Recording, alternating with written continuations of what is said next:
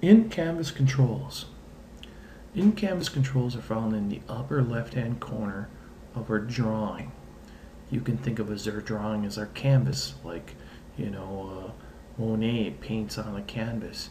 In the upper corner of the canvas are some controls. And we have three different controls here. We have our viewport controls on the left. So here when I pick on the left, this little dash, I can control my viewports. We'll talk about more about viewports in later videos later on.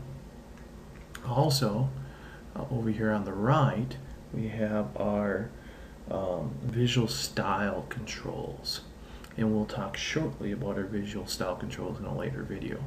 But in the middle, we have our viewport controls.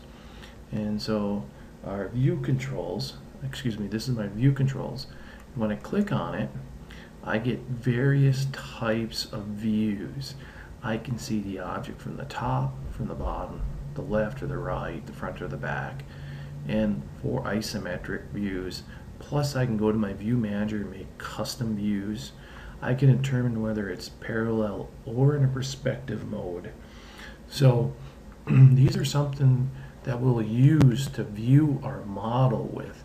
So in our canvas all the time, this is going to be here. And we can click on this at any time and choose any particular view that we might want to see our object as.